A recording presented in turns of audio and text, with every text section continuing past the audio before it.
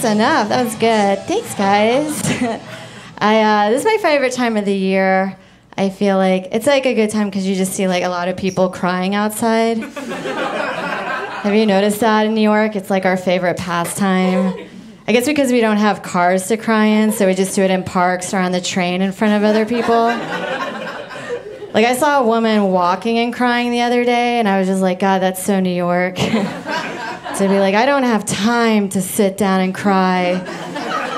I've got meetings to go to. I was like, that was pretty cool. I've only seen women cry in public, though. I've never seen a guy cry in public before. But I have seen a guy masturbate in public before, which I think is y'all's crying. Yes. Same outcome. It feels good, and then you're tired afterwards. That was crazy. I also like watching couples fight in public. That's my favorite pastime. I saw this couple fighting on the train the other day, and I wanted to sit next to them just so I could figure out whose side I was on. Because you can't be like, what are you guys fighting about? But I feel like if you're already going to go outside to fight, like you already did all the work, like you might as well just like go all the way with it. Like a lot of times they're just so general in their terms. Like the girl was like, you never meet my needs. And I'm like, I need you to be a little bit more specific. We might have the same needs. I have no idea. I was watching this documentary on Netflix. Do you guys ever just watch Netflix and then you're like, do I like this or am I just poor?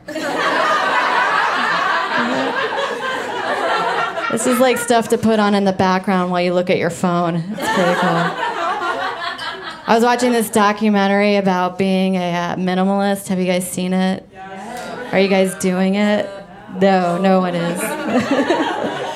It's like this movement where you're supposed to get rid of stuff that you don't need anymore. So I've just been doing that. It's quite liberating. After a while, I was like, what else of my boyfriend's stuff can I throw out?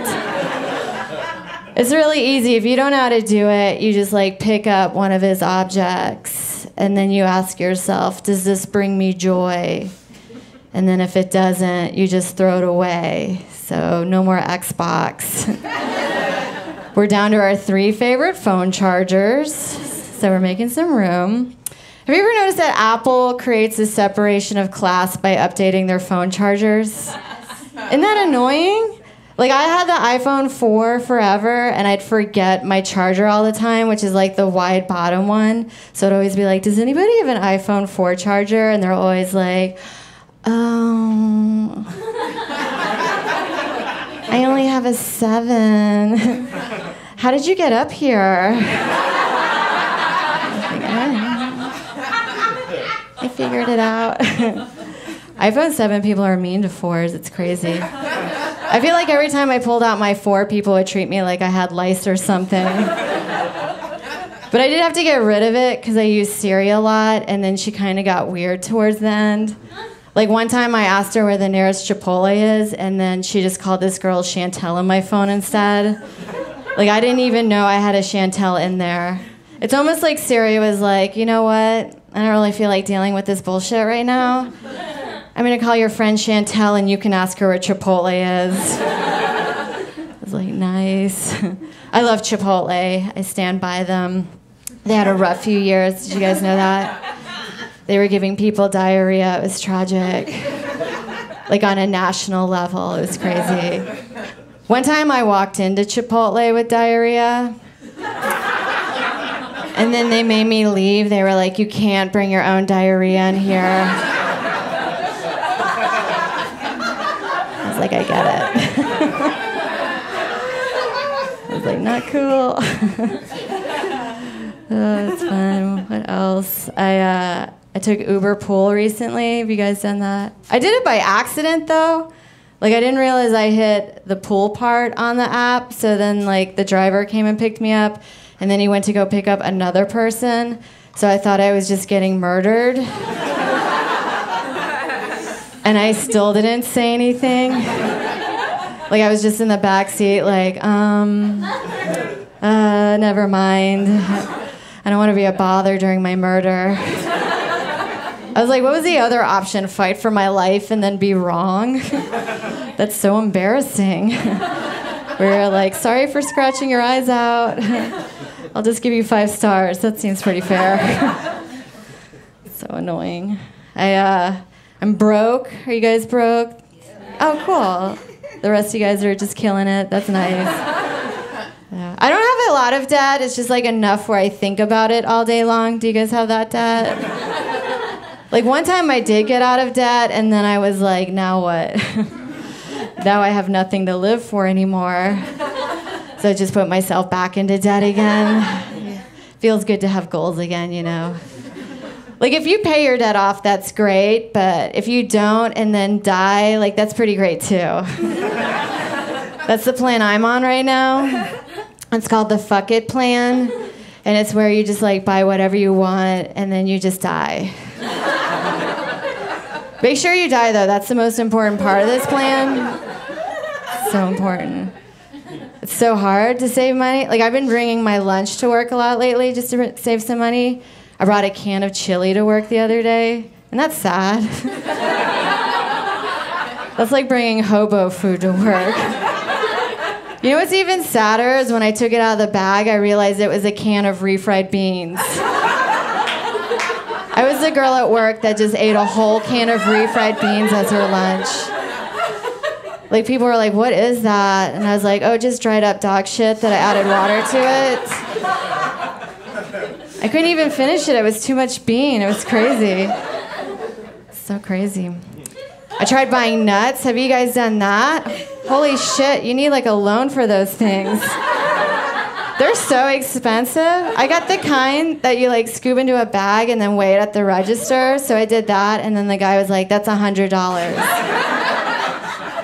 I was like, I can't afford that. So I made him take out all the macadamia nuts.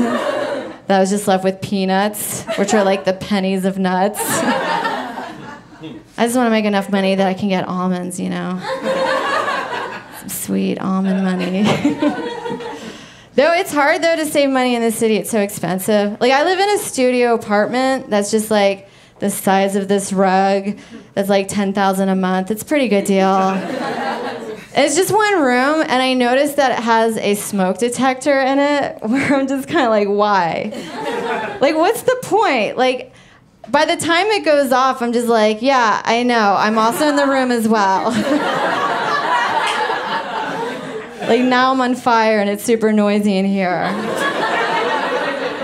Like, I'll just be the smoke detector. Make it easier. What else? I was thinking about this the other day. Isn't it weird that we used to have milkmen? Have you ever thought about that? Like, there was a time period where these guys would come to your house and deliver milk, and then you would have sex with them. That is so weird that we did that. I guess they just died of venereal diseases. That's why we don't have them anymore. Like, where's that movie?